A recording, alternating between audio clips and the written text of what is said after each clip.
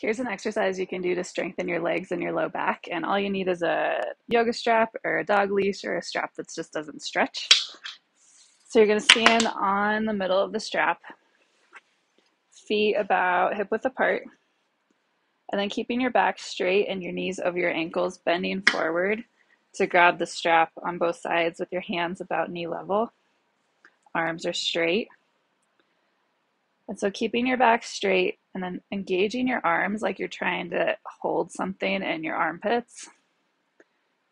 And then starting to pull up, press through your feet and try to pull your torso up. There should be minimal movement, and hold for 3, 2, 1. Relax.